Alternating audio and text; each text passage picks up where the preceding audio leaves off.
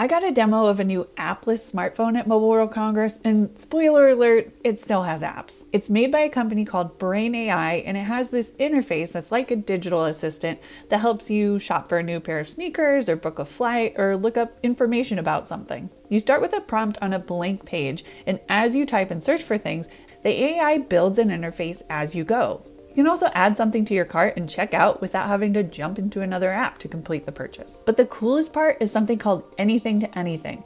That's where you can scroll through a page of results, tap something on the UI, and ask a follow-up question like look for more detail or find a related video. You don't have to jump into a new app or a new page to find what you're looking for.